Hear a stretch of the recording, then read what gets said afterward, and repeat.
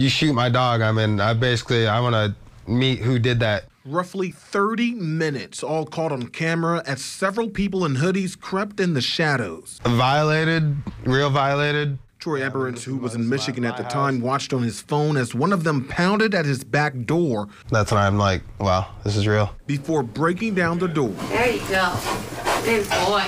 All of this as his 3-year-old dog, Diesel, waited inside. This is my first, so when I got told that he got shot and whatnot, I basically lost it. I just seen splatters of blood everywhere. It happened just after 10 Thursday night, a time Eberens' girlfriend Jennifer Shaw would have been home from work. I just decided to close, and it potentially saved my life. This surveillance video shows the group of at least 4 people coming in through the backyard. Moments after entering the home, one of the criminals motions to another person with a gun in hand. And minutes later, before leaving, you can see one of them finally move the camera that was capturing the break-in from the beginning. It really fires me up. The Labrador Mastiff mix was rushed to the vet and was treated for his injuries. And while the suspects got away with hundreds of dollars in belongings, Eberens says it's the life they almost took that concerns him the most. I don't even care that they took what they took, but I mean, the fact they came in here and shot my son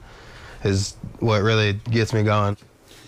Now, at this time, there have been no arrests in this case. If you have any information, you are asked to call LMPD's anonymous tip line. I'm Trey Ward for WLKY News.